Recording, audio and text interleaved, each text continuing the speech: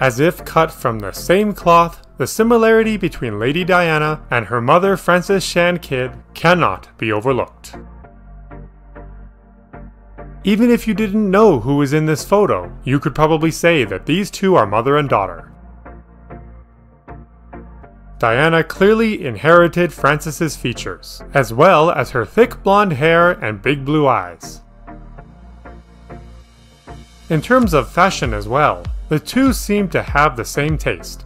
Both Lady Diana and Frances Shand Kydd wore pearl necklaces, closed high heels, and silver earrings.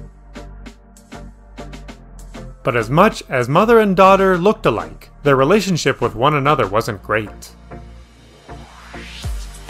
Lady Diana's parents, Edward John Spencer, later 8th Earl of Spencer, and Frances Shand Kydd separated when Diana was 7 years old.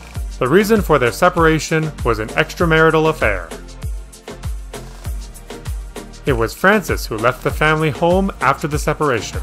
Diana's brother Charles Spencer told the Sunday Times in early 2021 how much Diana had suffered as a result.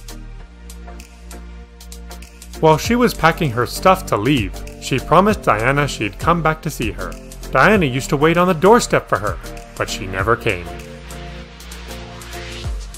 Diana's father, Edward John Spencer, won the custody dispute over their children.